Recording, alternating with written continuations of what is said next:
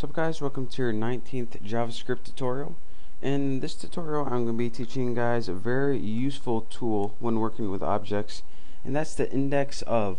And what this does is when you have a long string, it finds the first occurrence of whatever it is you're looking for.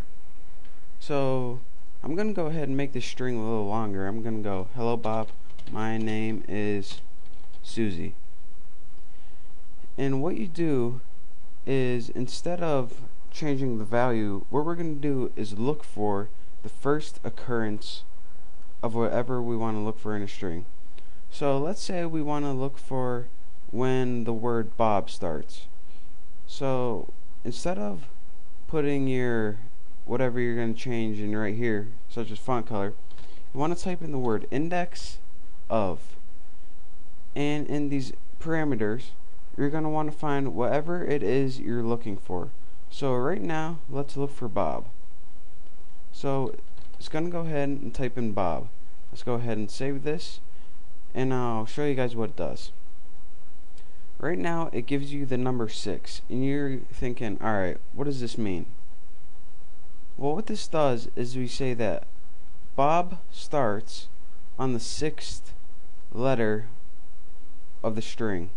And remember, we start in computer language, we start counting at 0. So it goes 0, 1, 2, 3, 4.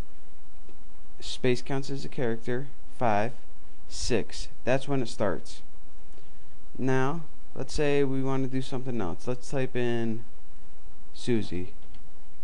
Now, if we saved it and went and looked, see 21. Why? I won't count it out this time for you. It'll take too long.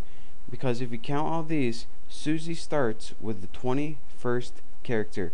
And remember to count your spaces as characters and start with 0. But let's say we had something that wasn't even in this string, like Mikey. So what would happen if we save that? And as you can see, Mikey isn't in the string anywhere. So if we save that and refreshed, it will give you a -1. And what this does is, this is JavaScript's way of telling you that this is false and there is no value of Mikey in here.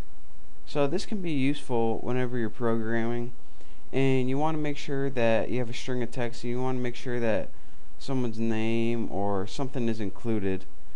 And if it gives you a -1, then you can tell it not to run the program. And it's just a pretty useful way of verifying stuff, which we'll get into later. But study this, and again, this is called the indexOf, and it's a useful way for searching out things and finding where placements begin in strings. So thanks for watching, and go to my website autolinechat.com and join it. Thanks.